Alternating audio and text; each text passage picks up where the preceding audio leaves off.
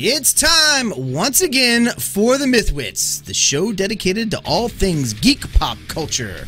Every week, we have industry guests come on and talk about the ever-expanding Geekoverse. I'm your host, Peter Bryant, and joining me this week is Mike Kafis. Hello. Jack Ballard. Good evening. And our guest host, hey man, you're muted. Our guest host this week is John Walker. Hi. John is a buddy of ours that we've made recently. He is an author, an IT guy. It's an it guy, like the Stephen King novel. Watch out, he's scary. He's a philosopher. He's a Chippendale dancer, certainly. Green Lantern. And the inspiration for Walker, Texas Ranger. If you ask him, he will prove it to you. He is the author of the Statford Chronicles, the life and times of the private detective of the gods. In addition, he is deeply involved in the Baltimore Science-Fiction / fantasy writers convention, or as we all know and love it, BaltiCon. John, welcome to the show. Well, it's great to be here. It's great to see you guys again. I can barely remember BaltiCon now. Yeah. BaltiCon was a great time this year. We had a real blast. And that is a big thanks to you, John. You hooked us up big time. Got us 3 live shows. I mean, we squeezed it in. It was a little late, but it was really good, and we had a good time. And I think, man, I think everybody had a good time. It was one of our best performances yet. Absolutely. It was great having you guys. I was really glad I was able to get you all 3 nights. And since I'm crazy enough to do it again this coming year, I got you covered. Great. So were we. Yeah, so man, we're there. Yeah. Maybe we can get in at 9 o'clock this time would be good. I mean, I'm reserving early, so 9 o'clock would be prime. Fantastic. So let's talk about BaltiCon a little bit. You know, and I'm not. This is not a recap show. We already did that. We're not going to talk about the, like what we did at BaltiCon, but like what is BaltiCon? I mean, it obviously it's a convention and they have gaming and stuff like that, but it's not really a gaming con, right, John? I mean, what would you say? It's a writers convention, but it's so much more. It's podcasters like y'all. It's filk, it's cosplay, it's dealers selling their wares. I mean, it's everything that geeks and nerds could want, and it's all right up at Baltimore. I mean, you cannot have more fun on Memorial Day weekend than being at BaltiCon. I've been going solid for the last. This will be my 5th year coming up, and I can't wait. Yeah. So, Jack, this is your first time. I mean, what was your impression of I didn't really know what to expect. It was my first convention. It was my first con. It was my first time. It was a lot of firsts. So when I went in there, I wasn't sure what to expect. I didn't know if it was going to look like the cantina from Star Wars. I didn't know if it was going to be like. I just didn't know, and I was delightfully surprised that it was very Star Wars cantina-ish. But there was a lot of cool stuff going on. I wish I had more time. Like we would get there and we had to run around and do stuff, and I only got to look at a couple of things. But this next year though, I'm blocking off a whole day. I'm gonna spend all day there and just look at everything, because that's what I wanted to do. But I was really impressed. I can't wait to go again, and I want to check out some other cons now too. I guess I'm hooked. Yeah. Oh yeah. I mean, you've got Awesome Con down in DC. You've got Raven Con which is down in Williamsburg. It used to be at Richmond, but now it's down in Williamsburg, Virginia. So, I mean, right down the road. Just take your pick, man. Yeah, there's a lot of them. So, one of the things I noticed about BaltiCon is there's a lot of writers and a lot of indie writers. And indie writers and / like this is where podcasting and writing kind of overlap a lot. So what the hell, man? What is the big attraction? I mean, people fly. Scott Sigler sometimes flies in from the West Coast. We got Paul Cooley comes in from Texas, and BaltiCon's not like a big giant con. You know what I mean? Like it's not like a Dragon Con or something like that, but there is a draw for it. And, I mean, it's fun and everything, but like what do you think draws writers to travel all that far? 'Cause, writers are not exactly rolling in the dough, right, John? No, I'm rolling in the change, and that's stuff that's in the Some pennies stick to you. Embarrassing places. Would not be the first time. But what we're looking at is, I mean, BaltiCon it's a family. It really is a family. I think that's what brings everybody back to BaltiCon year after year. Just the camaraderie, the family, the sense of family, and just the acceptance and all of the really it's the networking of writers, writers, podcasters, performers. I mean, you name it. I mean, I've met Cooley. You know, he's absolutely one of the most fun people I've talked to at the con. I mean, at BaltiCon. Dave Robson. I mean, the man is my mentor. He is both to blame and to thank for me continuing to write. Folks like Gus Grappin and Aaron Kazmark, who do the Melting podcast. They're both fantastic authors, and they're both fantastic podcasters. So but they're also, all those people I just named are family to me. They're my family of choice, and that's what keeps me coming back. And I think that's what also keeps everybody else coming back. So do you guys, I mean, is there like, are there any other, conventions for writers and such that, at least for indie writers that hit this mark? I mean, I know there's like WorldCon or something like that, isn't there? And there's the science fiction fantasy convention. There's one that I forget what it is, but it travels all over the world. But I mean, is there? Yeah, I can't think of that one. Is there anything else? To my knowledge, not really. I mean, RavenCon. I mean, I actually got invited to RavenCon. It's my first time being invited to somewhere. I was like, so pop my cherry on that. Right. And I've arrived. Right. I hit the medium time, and it was really.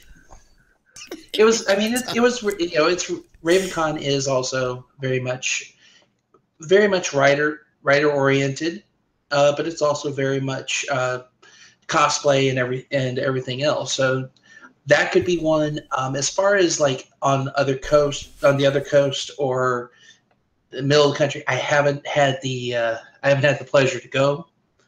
But I mean, I'll be happy to look it up. I mean, that would be just freaking awesome to go start traveling. See how the other half lives. Right. Yeah. Any other half. Hey, Mike, you've been going to BaltiCon with me for a long time. What do you think? What do you think about the new digs versus the old digs? Did you? I mean, they have pros and cons, right? Yeah. I mean, part of me. You mean when it was up in Hunt Valley? Yeah. Part of me misses that. For whatever reason, it seems somehow more intimate and easier to get to places because it was mainly on one floor or a second floor. But obviously, and we talked about this before, so I don't want to belabor it, but last year compared to the year before, it warmed my heart being there, more so because of how smooth it went. So I'm anticipating if next year is as smooth and they kind of work out more and more kinks, I'm anticipating we're going to kind of get that same feel. And as long as I start to master the exit and the stairwells, because we do this, we somehow find our way into a stairwell and then we're forced outside of the building to come around again and try and get back to the how did I get here? It's like some weird Escher stairwell. So other than I came up this stairwell from downstairs, but I can't go downstairs from upstairs because the stairs are what the how am I on the street? I'm in a cave. It's like what? Right.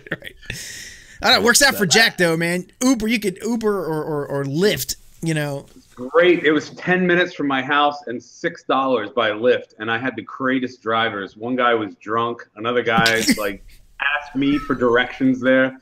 Right. Another guy he's like, "Where do I turn?" I'm like, "Turn left." "This way?" "Yep." "Do you drive?" This is like the first time he's ever in the city or something. So it was great. It was great. That's awesome. Super smooth. Yeah. So, hey, John, what is the best BaltiCon? First off, how long have you been going to BaltiCon? 4 years so far. This, like I said, this next one's going to be my fifth. Okay. Wow. And volunteering was your last year was your first time volunteering? Yes, that was my last.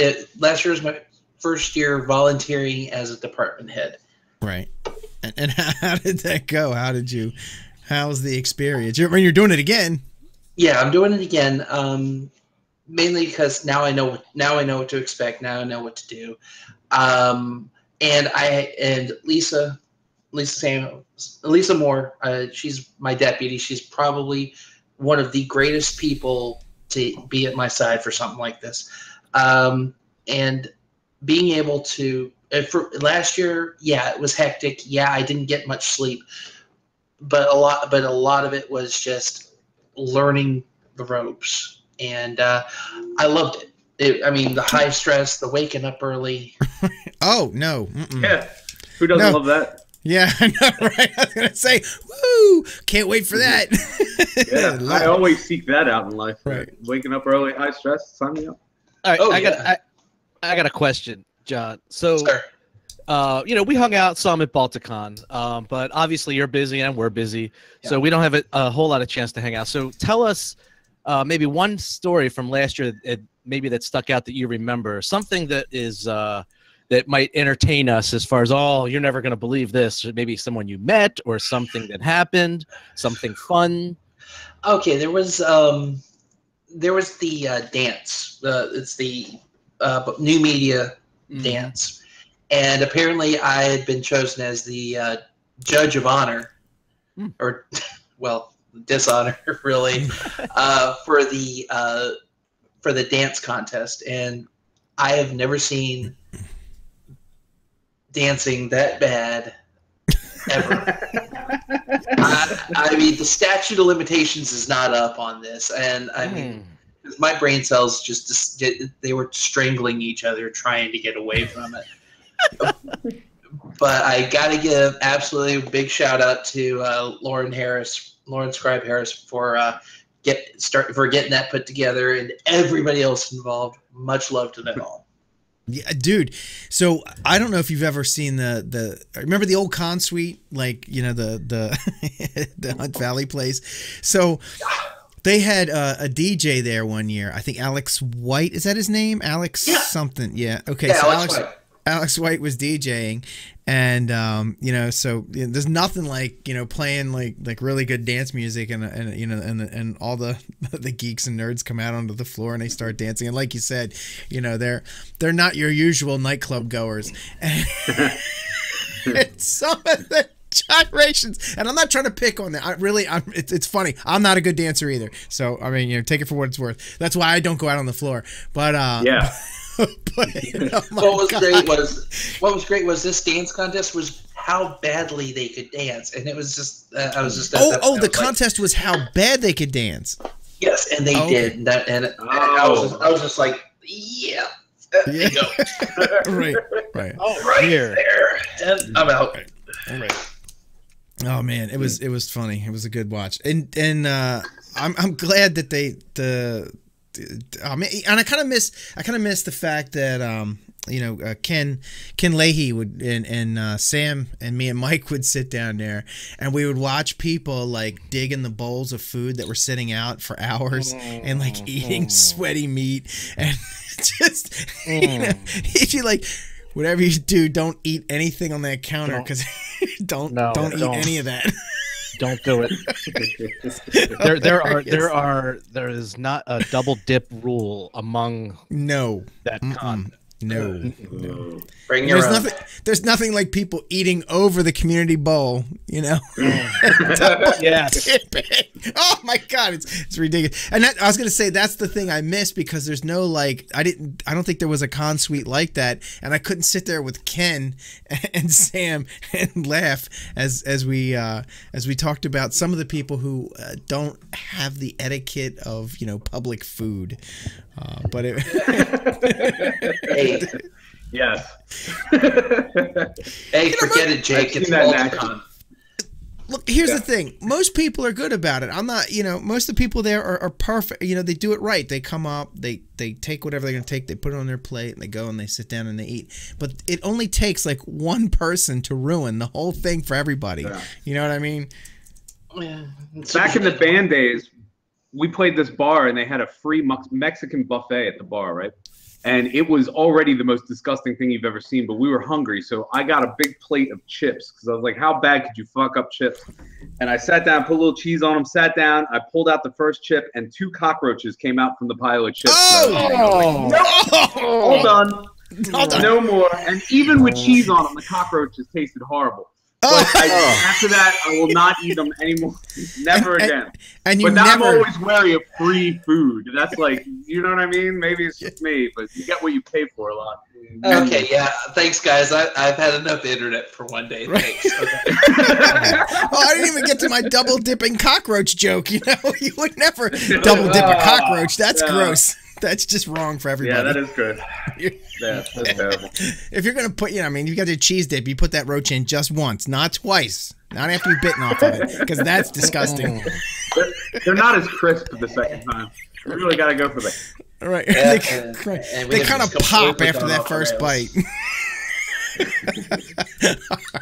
John, it says that you're into classic rock in your bio, along with the other. We're gonna get to the Chippendale dancers. Trust me, I got some questions.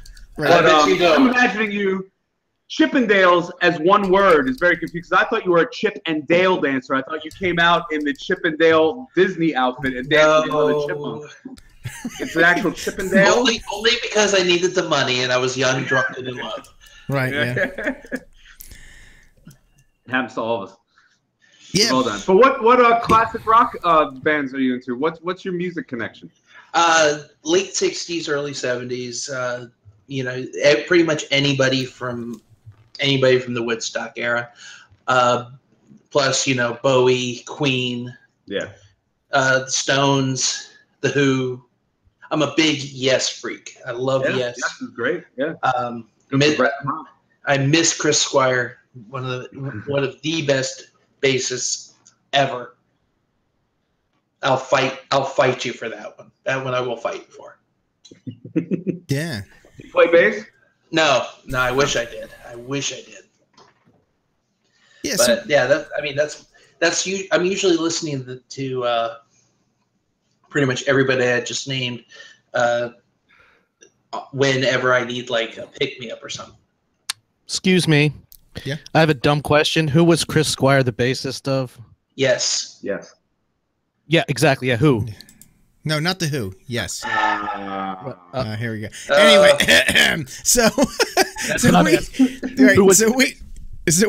John, we were talking about, you know, I saw that you like classic rock, and a thought came to my mind, you know, because you're a fantasy sci-fi writer, and I thought we might want to touch on just a little bit because, you know, I realized that there are a lot of bands from that era that tapped into fantasy for their, you know, influence and stuff. But I want to go back just a little bit because this one's going to lead into the next piece, which is, you know, because I was thinking, and it goes all the way back, like Wagner, you know, with the Ring Cycle.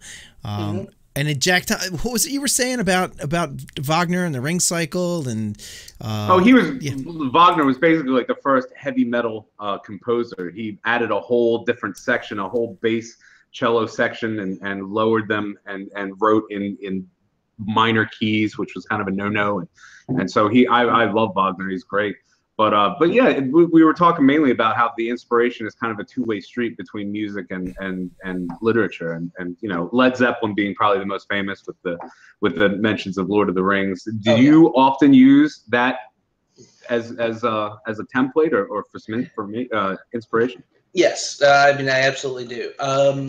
Queen is one of my favorites, as I said, and when I need to. I'll use stuff from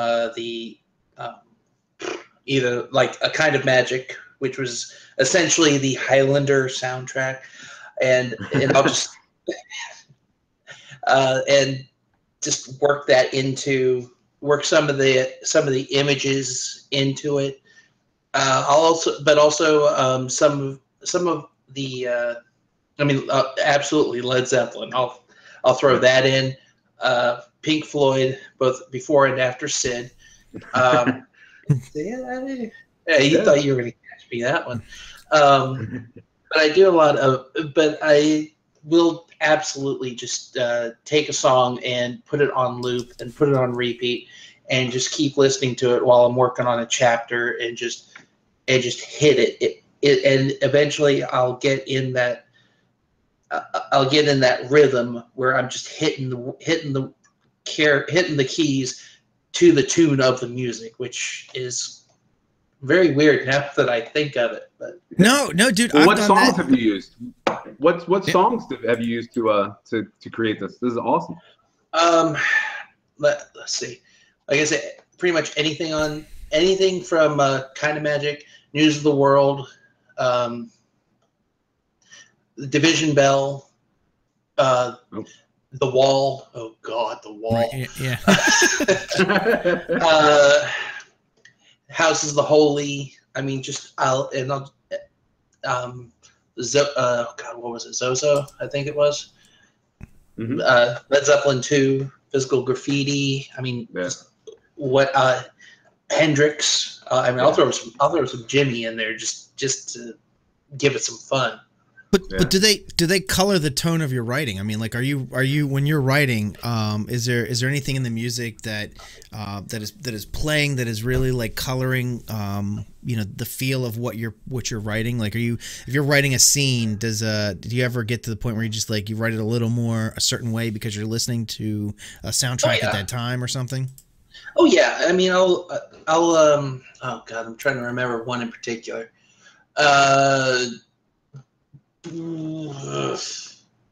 Book 8 opens with I had a tune. I had a new scene that I wanted, and it's not a classic. Well, technically, it's not a classic tune. It was Faith No More, and Falling to Pieces. I love that tune, and I kept playing it through I was playing on my headphones. And I'm like, okay, I need to see how this scene goes. And it clicked right when I had this critter start quoting it. And I was like, yes, that was it. Ha, suck it. Ha. Right. Faith No More is my all-time favorite band. I couldn't have been more ecstatic to hear you say that word. I just saw Mike Patton's new band last night, the singer from Faith No More. Last night in Philly, I just saw him. I was 10 feet away from him. Oh, all-time favorite band is Faith No More. That couldn't have been a better Can you still wail? Oh yeah, the guy can scream and sing and go back. It's just amazing. He's just an amazing vocalist. Have you ever heard Mr. Bungle? Oh, sorry. I got a dumb question. I got a dumb question. So I know who Faith No More is, but I'm a dummy. I'm a big dummy with Faith No More. I know they had the singer of the song everybody knows. You haven't won it all. But, right. So I know that's not the original singer, right? He replaced somebody, didn't he? Yes, he replaced Chuck Mosley in the early 90s. Like it might have even been late 80s. They only put out one album with that one singer, and that singer went on to be in a band called Bad Brains. I like that band. Yeah, so Chuck Mosley was the original singer, and their original guitar player was Courtney Love before heroin, believe it or not. And yes, and so they put out and they're kind of like Radiohead in that they're known for a song that they don't even sound like anymore. Right. So they're a fantastic band. There's Mike Patton does another band called Mr. Bungle, which it's like Frank Zappa doing clown music. Like I don't really know how to describe it. If you can imagine Frank Zappa on acid with a bunch of clowns, that's pretty much what Mr. Bungle sounds like, and I couldn't recommend those albums enough either. They're amazing. Well, sounds legit. Yeah. Okay. So that's the guy. So the guy you're talking about, the guy that went on to form Mr. Bungle, is in Mr. Bungle. That's the guy we know from the music video that everybody would know, right? Yes. Yes. Okay. Yep. All right. Okay. Exactly. Yep. Yeah. And you want to talk about a great bass player? Yeah. Faith No More got the best one. Did Faith No More, was their first album, was that the one that had the song Harley David Son of a Bitch on it? Was that them? Or was that somebody else? That's someone else. I've never heard that song before. Shit, what song did they do? What was the big their big Epic. Yeah. The one before that, I mean on their first album. Do you remember? Do you know what that was? We Care a Lot was kind of. We Care a Lot. That's what it is. That's the other song. Right. They played that in all the like progressive like dance clubs and shit all the time. Yeah. Right. We care a lot about you people. Right. Yeah. That's a good song. I like that one.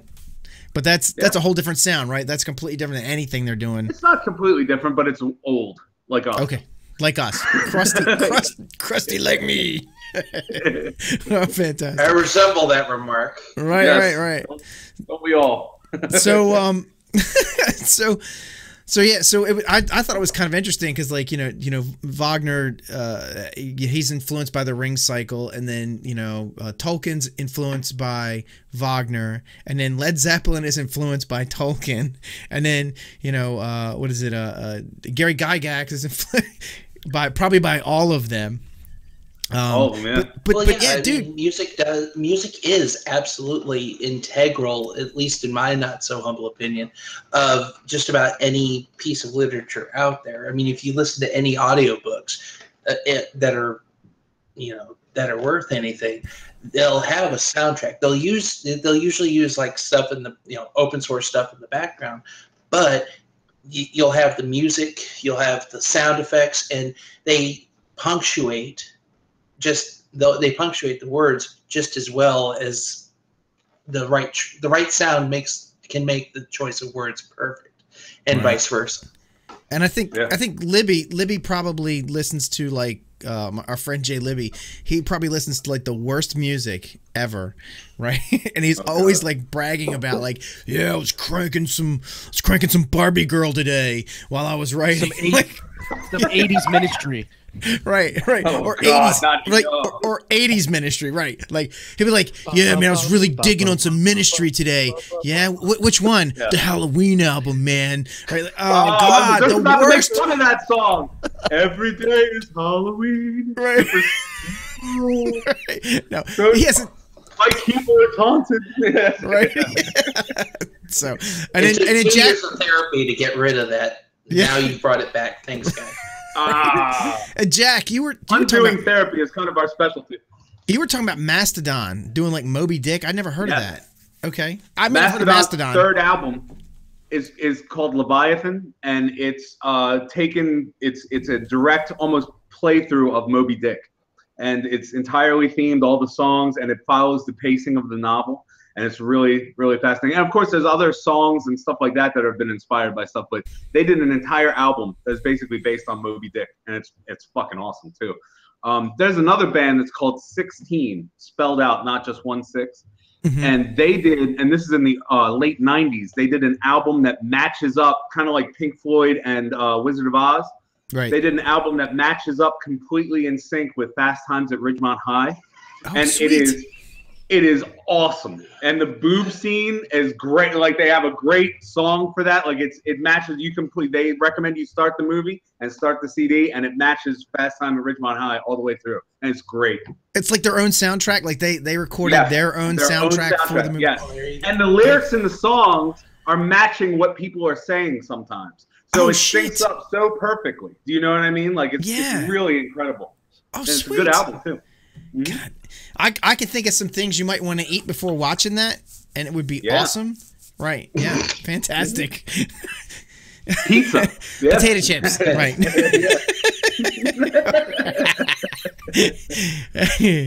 All right. So anyway, so John, we had you come on because you are a writer, sir, and you have written. So wait a minute, real quick before we do that, chat in the chat, someone asked. Because I don't know this, and maybe Jack, maybe you would know this, music guy. Okay, I'm glad you said that. Or Mike, you know this one? No. Oh no! I'm saying I'm glad you caught that. Yeah. Isn't the ring cycle the Guldran? Yes. Isn't the ring cycle like 16 hours long? Yeah, it's super long. Yes. What was the purpose of that? Was that just like a something he tried to do? Was that like a I don't know. It was going to be, I guess, what you would call a 17th century miniseries. It was going to take place over 3 or 4 months, and the story was going to unfold, but it never really worked out that way, and I don't think he ever finished it either. But yeah, it's supposed to be crazy long, and it's supposed to be played in parts, and he designed it so it was going to be in 3 major parts, and then people could reproduce the parts and watch them on their own. So it's kind of like 100 years from now, or 300 years from now, if they're like, who watched 17 seasons of this show? You know what I mean? Well, it was divided up, and you know what I mean? So Yeah. Because it was an opera. I mean, it's a play. It's not just music. There's a whole theatrical portion to this. It's like a TV. It's like ancient. It's like what 18th century, 19th century, right? It'd be like 19th century TV. All right. So anyway, so John, sorry, you are a writer, sir. And you have a series called the Statford Chronicles that you wanted to talk about. So what is the Statford Chronicles?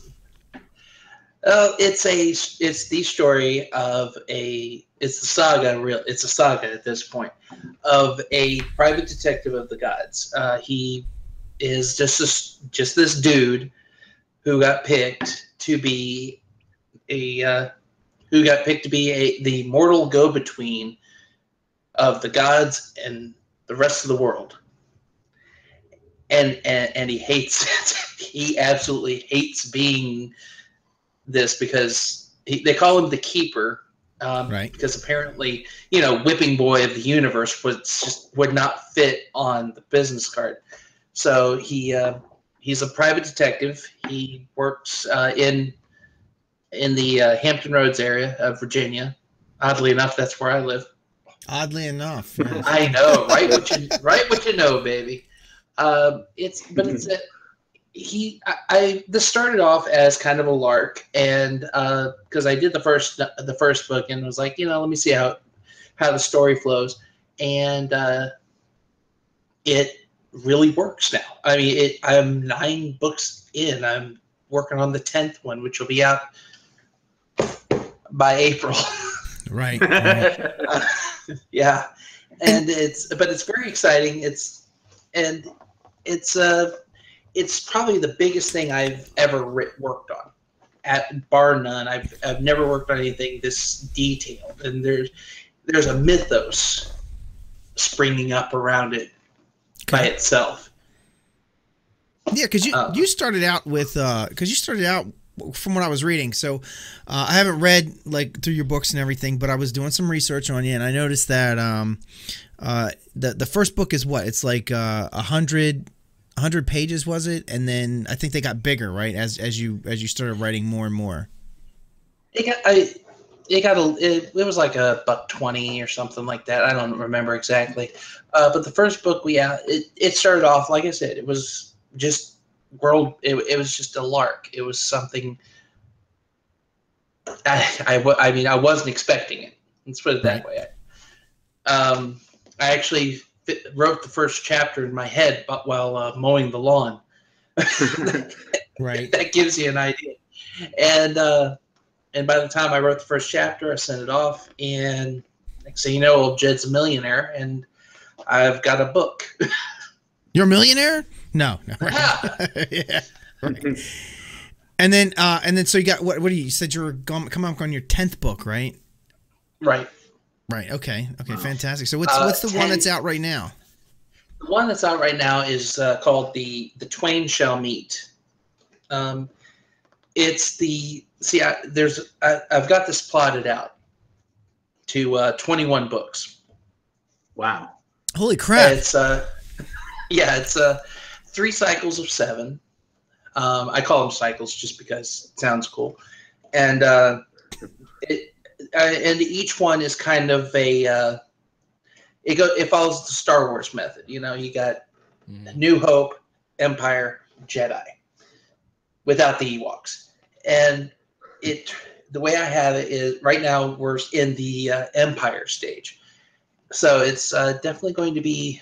I actually have the ending essentially written in stone. So once I know how you're going to end the whole thing.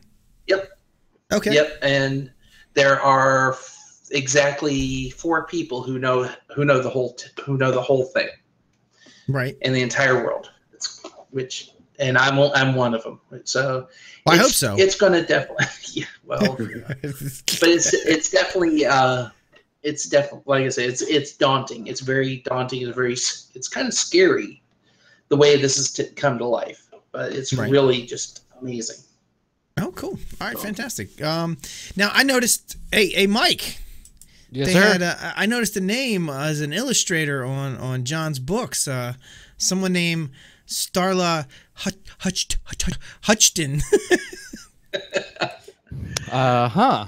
And we might have had her on our show before, back in season 1. We had Starla Hutchton on our show. Hutchton. Yes, Yeah, I know. did. I kept fucking her last name up. That's why I did. I mean, I can say it now, Starla Hutchton. But I was like, I was like, Hutchton. right, Hutchinson. Hutchinson. right, son, right. What's up, John Travolta?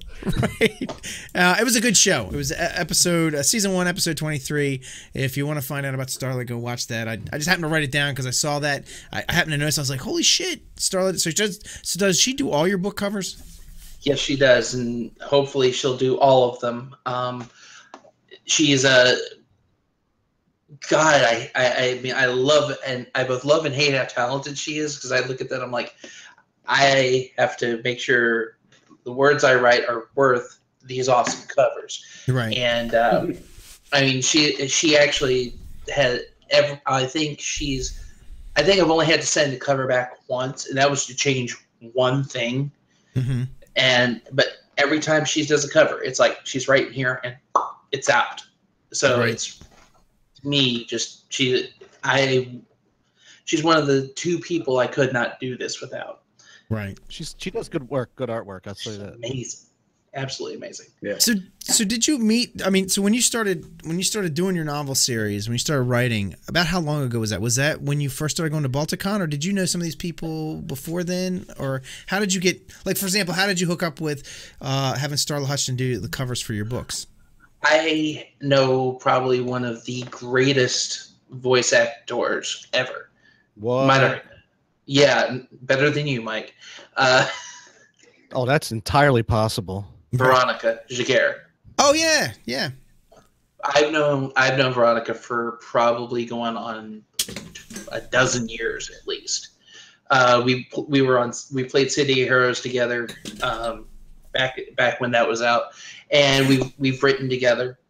And when I finished Flattery, I said, "Hey V, what do I do?" She said, "You need a cover." I said, "Who do I get a cover from?" She said, "Meet this nice lady." I went, "Okay," and right. It's just been magic from there. Okay, talk about networking. So, so I met Dave Robeson this year. It was the first time I met him. I've seen him around the con a lot, and it's actually the first time I think that I've actually met Veronica was this year. And again, another person I'd seen her on panels, seen her around. So for work, we had a project where we needed voice actors for it, and one of the guys, I didn't know, I wasn't working on the project. One of the guys came to me and says, "You know people like voice actors and stuff, don't you?" I was like, "Yeah, I know a few." So he came to me and he said, "Can you see if they could do some work for us? We have some videos. We need some voiceovers." Or well, it's actually it was a VR, it was a virtual reality thing that they're doing at work. So they wanted to have some voiceovers, it's a training asset. So I contacted Dave Robeson and a couple other people, and we got some samples, and I let, because I wasn't the project manager, so I couldn't just pick. So I got a couple samples, and then they had some that a couple people that they'd used before, but they weren't really happy with them, and they compared them, and they wound up hiring Dave and Veronica to do. That's awesome. To do the voiceovers there for it. So it was kind of cool, The guys was like, yeah, I get to share the wealth. And so anyway, yeah, so it was a good time. Oh yeah. All right, so they're fantastic people. So John, before we wrap up this interview, I asked you ahead of time if you had a little bit that you wanted to read for us, a couple paragraphs. Did you do you have that? I can. Just give me a second to find it. All right. Before I. That's fine. So I asked John to find a paragraph or two, a couple paragraphs that exemplify his work, so that people could get an idea of his writing style, and if they wanted to get into the Statford Chronicles, this would be a good way for them to get a tiny little intro into it. Yeah, I actually did a reading at a local comic book store, and it turned out really well. I didn't have much of a physical presence there, but I had a lot of just everybody was doing Facebook Live, and I was streaming it out, and got plenty of great feedback there. Okay. So let me see. Oh, and Galdrin, he wants to know who the other 3 are so he can torture him for spoilers. I guess it's a he. I don't know. It could be her. I don't know. It sounds like a male-centric name, but maybe not.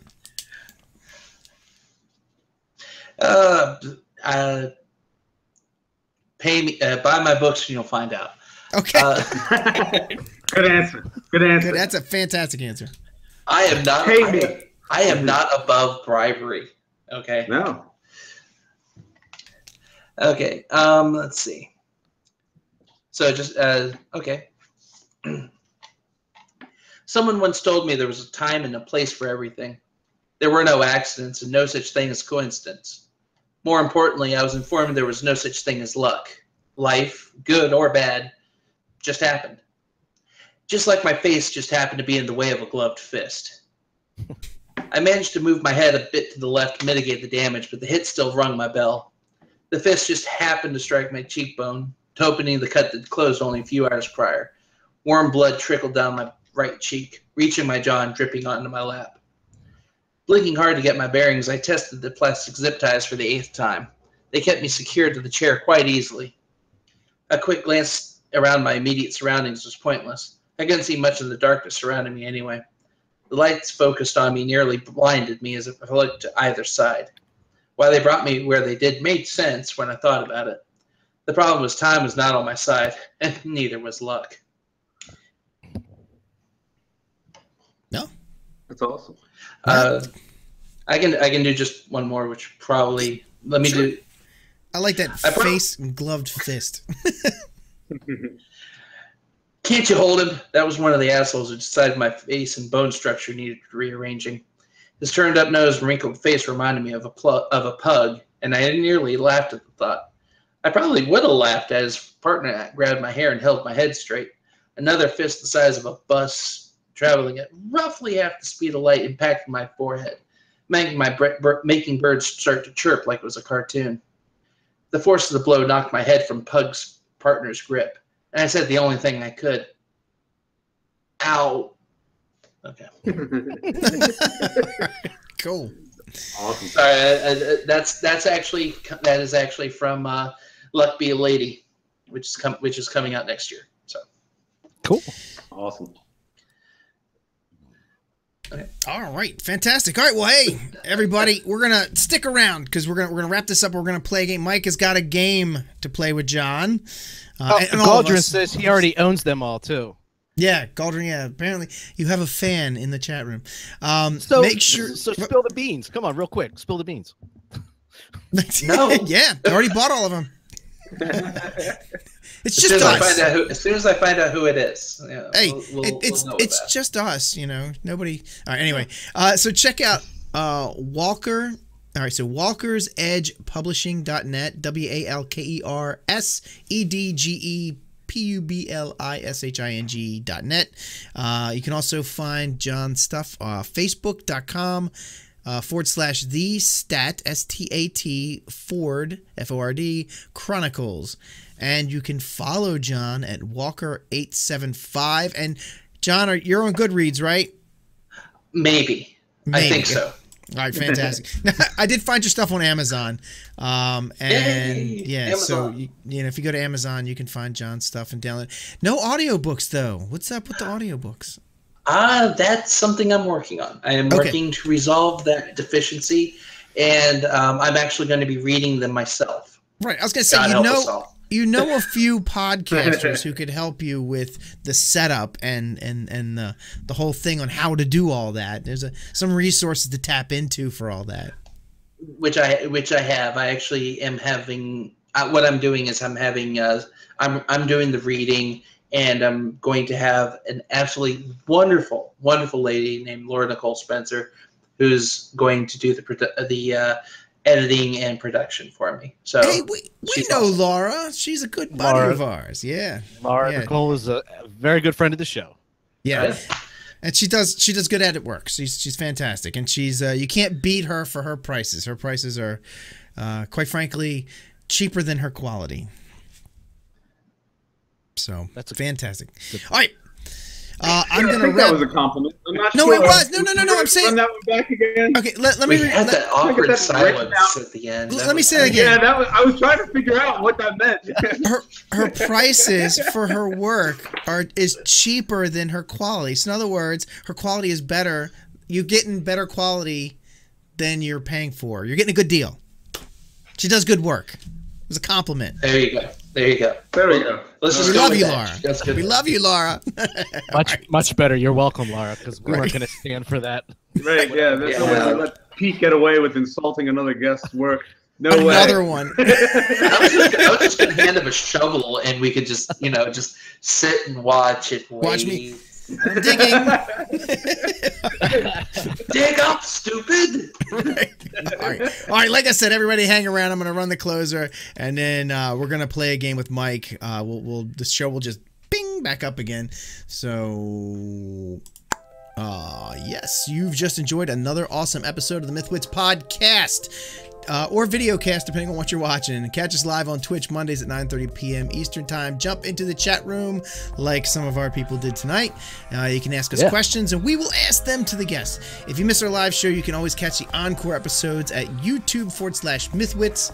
Find us at MythWits.com and on Facebook, Twitter, Twitch, and Podbean as MythWits. Do the like, follow, subscribe thing wherever it's appropriate. Please give us a bunch of stars and a review on iTunes. Make sure to share your favorite episode on social media and help spread the MythWits over the entire planet. MythWits is part of the TSR Podcast Network. If you like us, you're bound to like the other great shows there as well. Check out tsrpn.com. MythWits is a Creative Commons product. Make sure to check out studio187.com for more cool stuff and join our mailing list. It's cool. You just push the button, fill out the thing. It's like 2 lines, take you 2 seconds. Thanks everybody for listening. Tell your friends to tune in. And until next week, Mike! Gaudrin, welcome to our dysfunctional family.